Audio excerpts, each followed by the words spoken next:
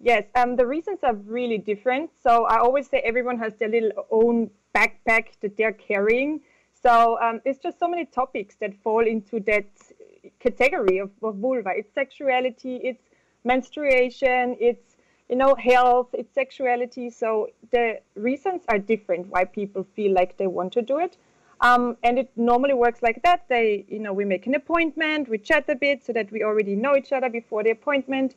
And when the person then comes, they get a tea or a glass of wine, and we just look at lots of statues. We look at some images, and we get to know each other a bit. And once we feel comfortable, they can go to the bathroom, and then they sit down, and I put a product right on top of their vulva, and that makes a copy.